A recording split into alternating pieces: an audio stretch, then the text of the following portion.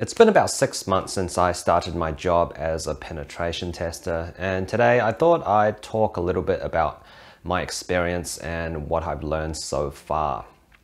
So overall, it's been a pretty productive 6 months. I have learned a lot during this time, and I have recently knocked off the OSCP exam, which has been a big relief and a weight off my shoulders. I've been trying to get that exam done for over a year, so super happy to have finally ticked that one off, and I can now move on to other certifications. So the first thing I want to talk about is the amount of certifications and knowledge that you need to constantly learn and churn through as you work on the job as a pen tester. Now, cybersecurity is obviously a pretty new and evolving industry where there's a lot of new knowledge that you have to keep up with. So as a person new to this industry, I have to sort of manage that with the day-to-day of work. So obviously that is a lot of study after work as well. And I'm the type of person if I do get into something, I get really addicted and go really hard at it. So that's actually what happened when I got hooked into doing CTFs and try hack the box last year. So that's why I decided to go for the OSCP and pursue this career in pen testing. But as a career that when you view it as a thing you have to do over a long period of time, you really have to make things a bit more sustainable. And that has been something that I have tried to figure out during the past 6 months. Usually when I do hobbies in the past, I pretty much just smash at it for like 1 year, 2 years, and then I eventually reach a point where I either burn out or I reach a level where I'm sort of like, I'm kind of like satisfied with my skill level of where I'm at with that particular hobby. And then I kind of just lose interest and then fall out of it and then move on to something else. For the past 6 months, I think I've reached the point where I have kind of started to see things a bit differently, see things more long-term, because I do want to keep this going. It doesn't really matter if you sort of go at it super hard and then if you fall off, then it's pretty much all for nothing, right? So now I have kind of figured that out. I feel I'm studying in a way that doesn't burn me out. I am also participating in hobbies where it helps me. For example, I have started training BJJ again, but I haven't been going as much as I did when I first started. Pretty much in like a manner which they kind of complement each other, because when I'm at work, I would pretty much be sitting at a computer, stationary, not moving much, using a lot of your brain. And after work, I can do something physical and really like train the body a bit more after work. So I think these two have really complemented each other, and I think I have a kind of now come to the point where I have figured out a way to actually manage my life around everything and make the study and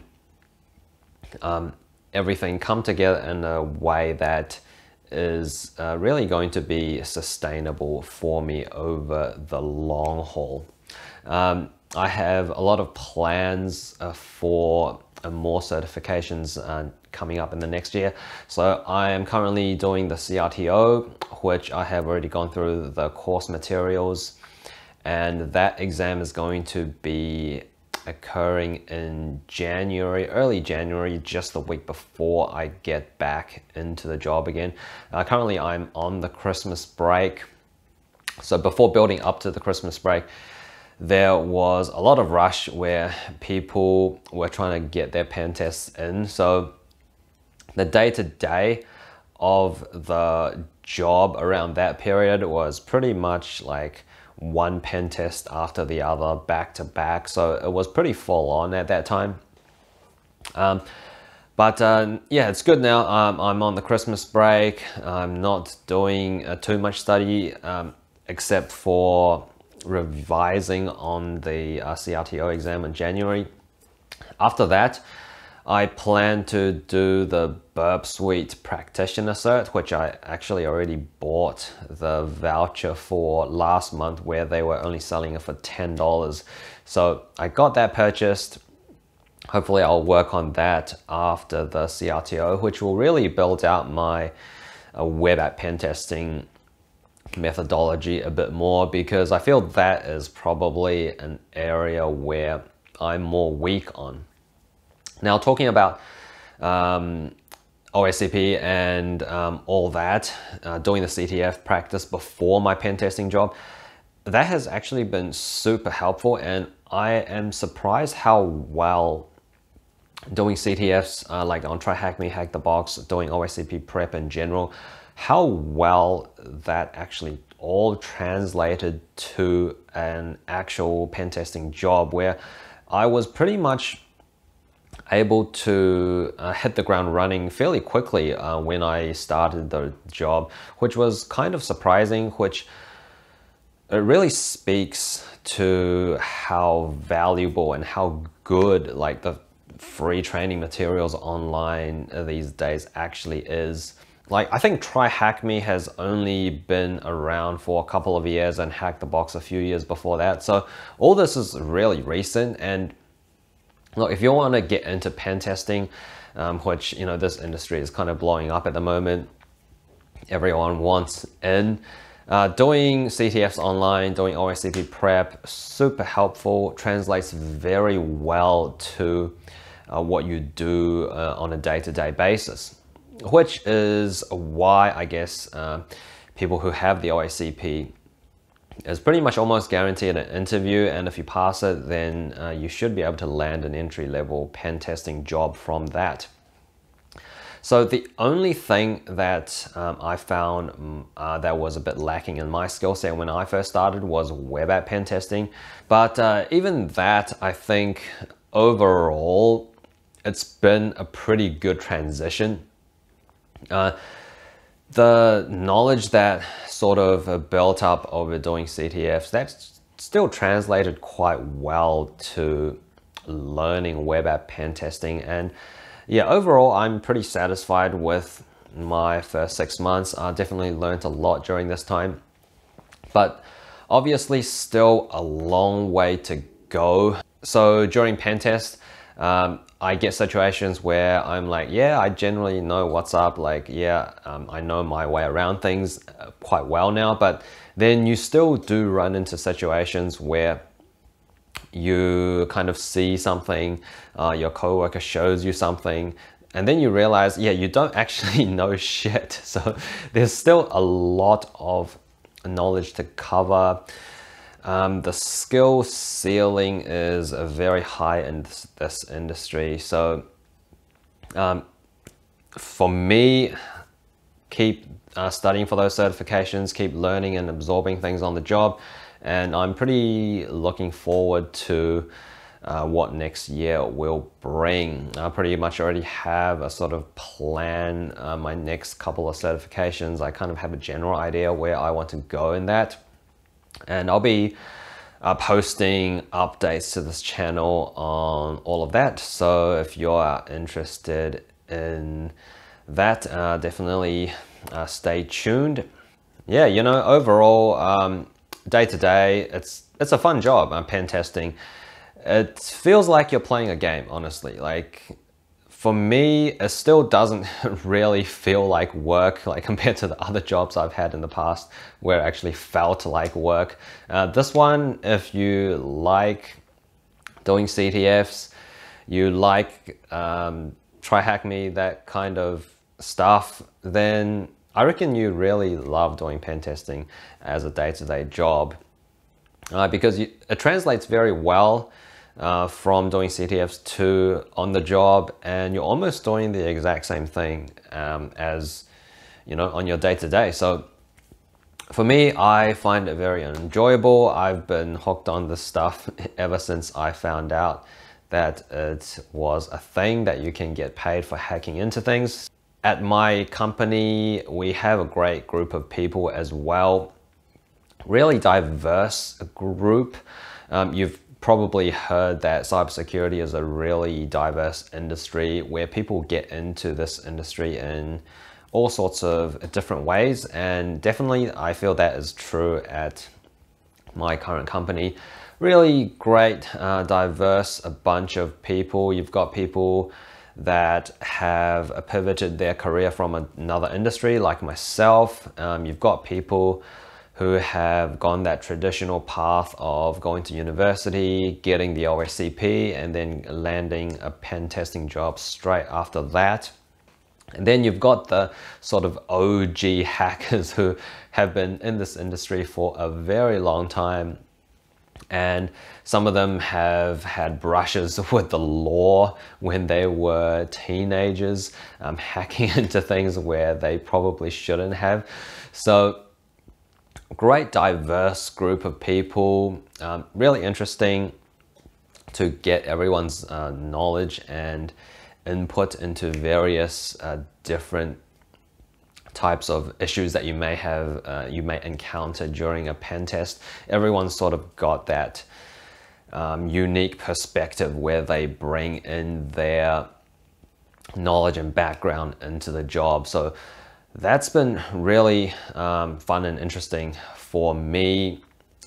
Like, I get the feel at my company, we are pretty much always hiring. Like, there is not enough pen testers that we can hire to do all the work that is coming in.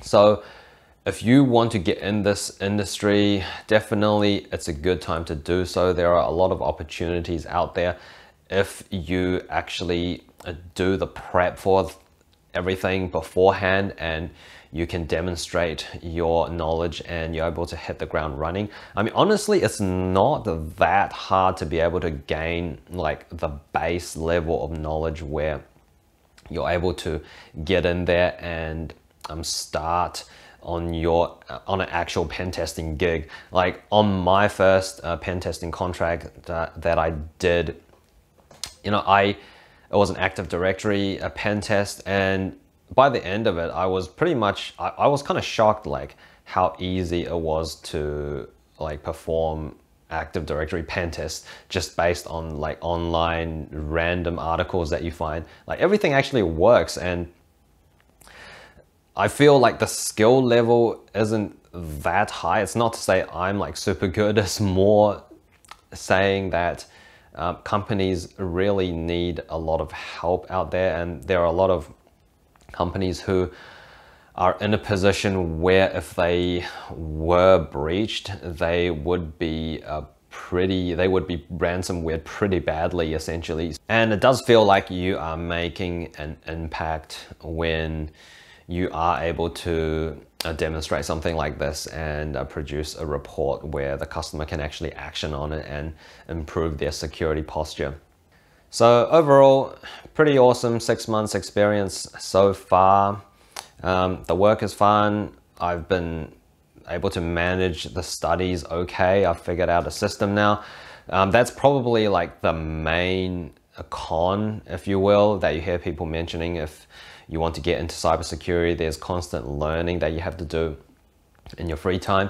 But if you're able to manage that, it's really not that bad, and it does keep things interesting. For me, yeah, I do like to learn the new things, and it's fun, right? So if you find it fun, and you're able to manage the whole thing, I wouldn't really call it a con. So it really is up to you. And this YouTube channel has been pretty good in keeping me motivated as well, just to keep you guys updated on what new things or interesting techniques I've learned on the job, the certifications that I'm going for. So it's been pretty good motivating me to keep on track. So thank you guys for subscribing to the channel. The OSCP prep video has been really popular that I put out a few weeks ago after I passed my OSCP exam. Now that the exam has updated with Active Directory, I might put out some content on Active Directory training just to help you guys to get into that. I did post a video on the various Active Directory training material that is out there to prepare you for the OSCP, but I actually, looking back at that video, I've missed a couple of resources on TryHackMe that was actually free. So I might do some videos on that coming up. Yeah, let me know in the comments down below what sort of content you guys would like to see. I would really like to help you guys get into this industry. If you have any questions about this pen testing, about cybersecurity, anything like that, I'm happy to help you guys out. Just leave a question in the comments down below. It is the Christmas break at the moment. I've essentially got the next 2 weeks off, and then I'm starting again January the 10th. All right, that pretty much wraps it up for this video. Enjoy your holidays, and I will catch you in the next one.